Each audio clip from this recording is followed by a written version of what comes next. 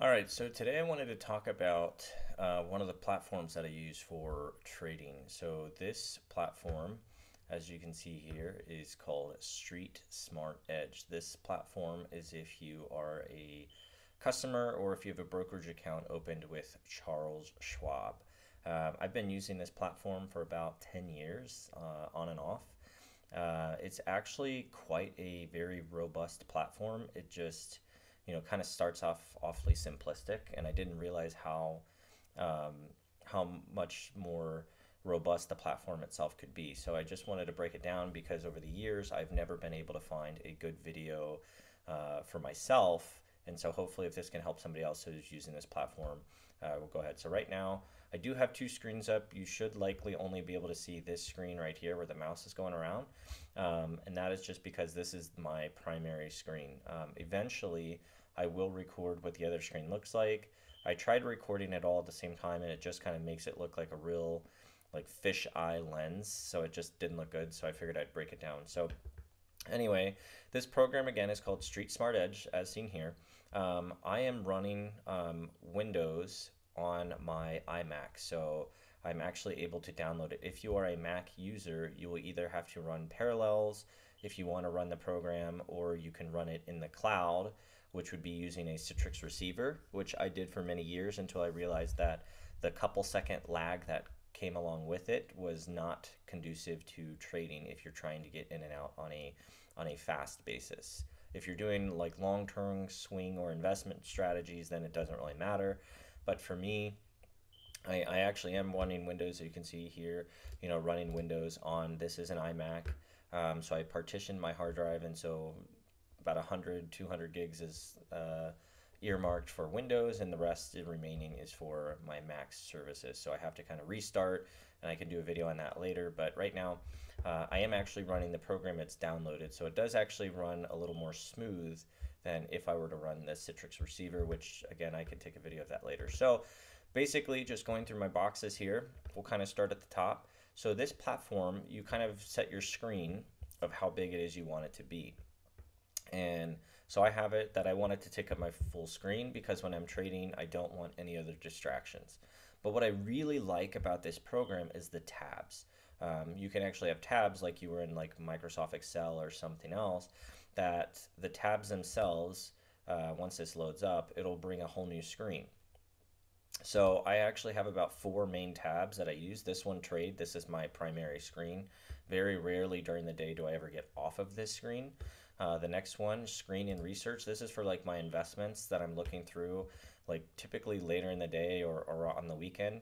And then I have trade MacBook Pro when I'm using my little laptop.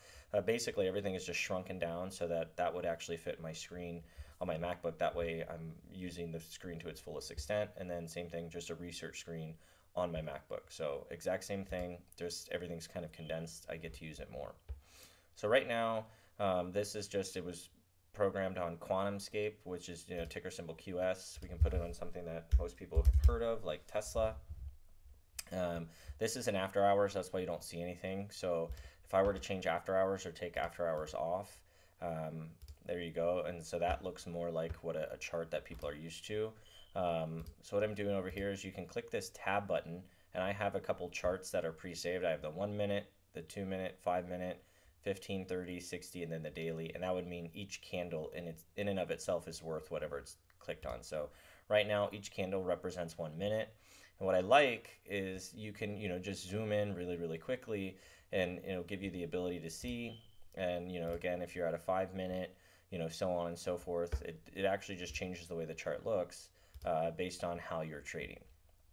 Down here I have the RSI, relative strength index, and then just the volume bars. I don't like it when it's in the chart itself because sometimes if you have a big volume bar, it can get mixed up with the actual, with the bar itself.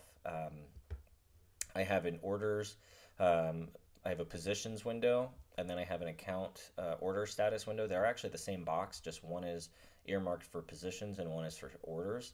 And that is just if, I have orders go in and positions, I don't want to have to click between the tabs. I want to be able to look real quick and see what I have, if I have any positions open or if there's any partial fills.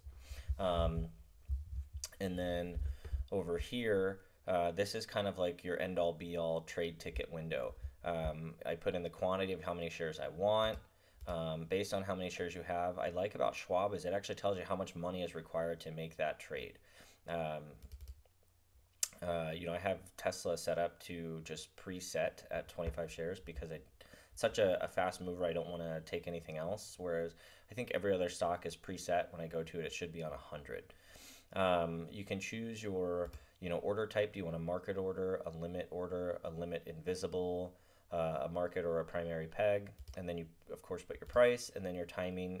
You want a day order or, the IOC or LOC order. And then I just have all these little ribbons that kind of gives me more information. I can get rid of them if you don't want them. And then, of course, you have market depth, which is just Schwab's way of calling them the level 2s. Now, again, nothing's moving right now because the market itself is closed. But had it been open, these things would be moving, going really fast, and then the tape would be running down, giving you information. Over here, I have Tesla again. This is my primary window that I'm trading in. This is my 5-minute of whatever I'm at. So this symbol right here is linking. So these two charts are linked. So when I change this to say Apple, this will change as well. And as you may have noticed too, is that this quantity now switched to 100 because I have everything else, I think, except Tesla to automatically default at 100 shares. And again, you can pick and choose whatever you want. So these are 5-minute. This is a 5-minute chart. This is a 1-minute chart. And then I just have the SPY here just to see overall how the market's doing. I have my watch list. I don't really mess with the watch list too much. These are just kind of like a handful of stocks I go through. Have a little bit of news window bar, and then that is basically the chart. Up here, I do have multiple accounts with Schwab, and so I can just kind of click this real quick, and it'll link up to whichever account I want to be on, depending on what I'm trading. And then when you want to get more information about your balances, you can pull it up here and take a look. Now, right now, it says that I have $25,000 balance due. That's essentially a margin call. I used to use this account to trade in. I don't use it for my active trading account because I use Lightspeed now. So that's why it's there. I just defunded this account. But if there was money in there, it would tell you how much money's in it. The today's change, that's if you're trading, how much you have available to trade, your margin buying power if you have a margin account, so on and so forth. And then available withdrawal, that would just be a settled account or how much money is settled that you could withdraw immediately if needed to. So let's see if I open up pre-market.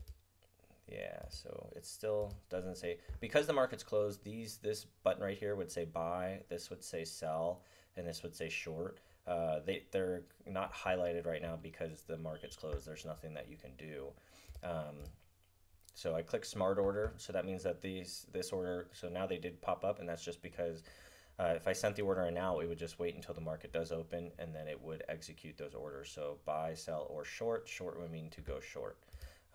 But I do have it set up on,